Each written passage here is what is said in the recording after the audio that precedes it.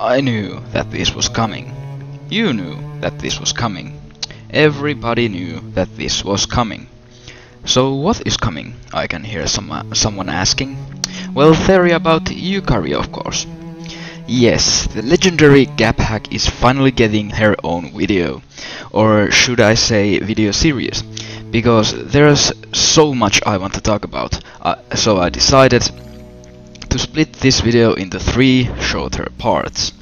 The first one being about history around Yukari, second one being about her characteristics, and the final one being some sort of summary about her. Our goal here is to finally uncover some of her mysteries and get to know her as well as we possibly can. So let's find out who or what Yukari truly is. As I said in this first part, we'll go through everything that is known about her history. Also, without any further ado, let's take a deep breath and dive in. So the first thing we know is that Yukari is at least 1200 years old, so we can for now assume that she's roughly somewhere around 1400 1200 years old. The first time in history when Yukari appears is 1200 years ago. There's not much information about what happened during that time, but there are 2 mentionable things. The fact that she was seen by member of Heda family, maybe even Akyu in her earlier reincarnation, and was recorded in the Gensokyo Chronicle written by Heda family. And that her name wasn't Yukari back then. Her true name is never revealed, and it's said that she chose the name Yukari Yakumo by herself. How old she was during that time is also unknown. The next occurrence that Yukari made in history was the Saigyo Akashi incident about 1000 years ago. Yukari became friends with Yuyuko back then when she was still alive and human. Soon Yuyuko committed suicide out of despair over her ability. After Yuyuko's death, her body was used to seal away Saigyo Akashi because it was draining the lives of many human beings. It is unknown who sealed the tree away, but all evidence points towards Yukari. You see, seal was said to be the border between life and death. The one who sealed away the tree quoted, "My wish is that she'll never again reincarnate and never suffer pain again."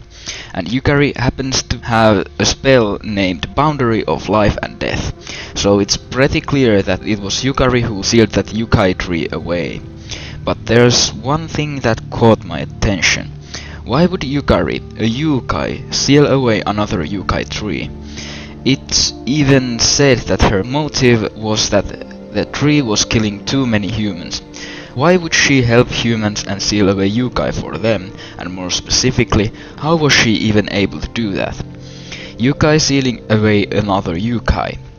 It really doesn't make sense to me, but we'll proceed. But keep in mind that sealing problem, because we'll come back to that eventually. The third occurrence of hers is also about 1000 years ago, but it happened after the Saigyo Akashi incident. It was the Lunar War. It is said that back then, Yukari gathered an army and tried to invade Lunar capital and steal their source of power. But in the end, Lunarians forced Yukari and her army of yukais to retreat back to Earth. After that, it has become clear that stealing Lunarian's source of power wasn't Yukari's true goal, and instead of that, her true goal was to give a yukai a lesson to not start wars or conquests. However, after this, Yukari has considered Lunarians as her enemies for some obscure reason. But yet again, there's that yukai versus yukai thing. Yukari's goal once again wasn't trying to help yukai, but rather punish or teach them. Yukari's actions have been really un-yukai-like so far, and it gets even more strange. Did you notice how this incident too happened about 1000 years ago? If that's the case, it would mean that Yukari had enough power back then to gather an army of yukai. But that's where we hit the wall. You see, according to everything we know so far, during that time, Yukari would have been about 200 or 400 years old, which means that it is impossible for her to have enough power to gather an army. Think about it. Yukai gain power through aging. Maybe the strongest Yukai when compared to its age is Batcholi, who is as powerful as she is, and she is currently somewhere about only 100 years old. Her powers are what they are only because she has studied magic for her entire life, but Yukari hasn't. Yukari really isn't that type of a Yukai who would study magic for her entire life, so it should be impossible for her to have so much power back then. Unless she is older, and I mean way older. I can't say for sure how old she should be to have that much power 1000 years ago, but I'd say that she is unimaginably old. Oh, and also, it is worth to notify that there are only two characters beside Yukari who have had their own armies. Kanako Yasaka and Suwako Moria. Those two are gods, so we are talking about serious amounts of power here. Since then, she started to create Gensokyo. About 500 years ago, the first boundary around Gensokyo was made by her. This boundary was the boundary of illusion and reality. It wasn't so literal as the current one around Gensokyo and allowed everyone to pass through it, whenever they wanted. Only thing it actually did was that it offered a Yukai a safe place to live in after humans started to forget about them and Yukai started to fade away. In somewhere about 1890s, the actual unbreachable Hakure barrier was established by human priests and Yukari, mostly by Yukari. Since then, Yukari started to aid Hakure family and live with everybody else within the borders of Gensokyo. It is stated by Rinosuke that Gensokyo's boundary would most likely collapse if it wasn't for Yukari, so we could assume that she is the one currently keeping it up and running. About 60 to 50 years ago, Yukari made a deal with Oni that they would leave the Yukai mountain and go to underground, where they would have their own realm. Yukari has been said to go and check on them from time to time, but it's currently Ran who does that. As many of you might remember from my past timeline theory videos, I do believe that this was, or at least was close to the events of Highly Responsive to Prayers. I'm not sure what exactly happened that led to the events of HRTP, but the point in time is perfect for that game to take place back then.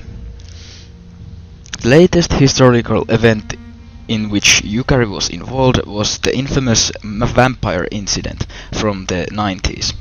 It said that the vampire, most likely Remilia, was taken down by powerful Yukai Yukari Akumo.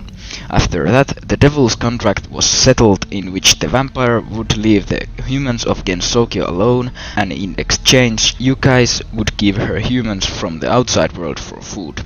This instead led to the establishment of the spellcard rules, most likely done by Reimu or her mother. It is also referred that Yukari was also included in the creation of those rules. After that, it is revealed that Yukari most likely gaps humans into Gensokyo to become eaten by the vampire and other Yukai. So being spirited into Gensokyo doesn't seem to be too rare occurrence after all. From here on out, the events proceed normally as they do in the games and manga, so I think that there is no need to tell you what happened after that. So here was a quick look over about Yukari's history. The things we've learned so far are that Yukari is much older than we think and that her goals are very un-Yukai-like. The way she acts in those events is just really suspicious. This is the first time ever when I see a Yukai thinking about humans and other Yukai before acting. Think about it. She is the first one to ever do that and currently the only one. Yeah, there's Byakuran, but she used to be human. And in the end, her actions are tied around herself and how she is still mourning for her brother. But for Yukari, she should have no reason to side with humans in any way. Heck, she even has no reason to help other Yukai. So why does she do it? It's like she's aiding or helping both humans and Yukai while keeping it secret. Why in the world does she do that? And more specifically, how? How is she always able to keep herself impartial no matter what? Well, answer for that could be hidden into her characteristics, so please stay tuned for the next episode about uncovering the truth behind Yukari is just behind the corner.